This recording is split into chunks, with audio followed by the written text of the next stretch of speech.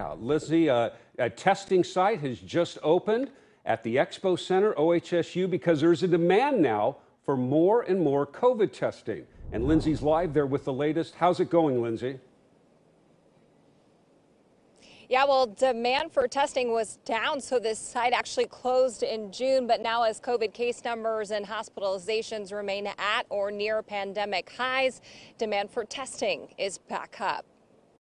As we all know, with the Delta variant and the huge increase, we've needed to get back out here so that we can be available to the community for low barrier testing. The testing site at the Expo Center wasn't too busy today, but they expect that to quickly change.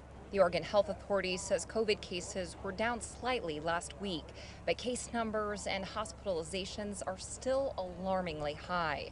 Health systems are not able to provide care to everyone who needs it. You may not get the next bed because it's not available. And this is not only for COVID. This means for everything. It's for like having an injury, having a stroke, having a heart attack. Our health systems are overwhelmed. Doctors also say this crisis is largely being driven by people who have not yet been vaccinated.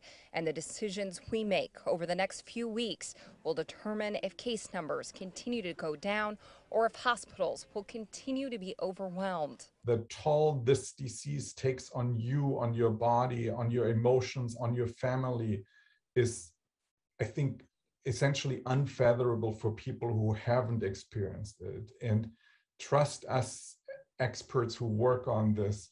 This is one of the diseases you do not want to get. That's why they're asking all of us to mask up, social distance, and most importantly, get vaccinated if you haven't. Well, the testing site here at the Expo Center is now open Monday through Friday.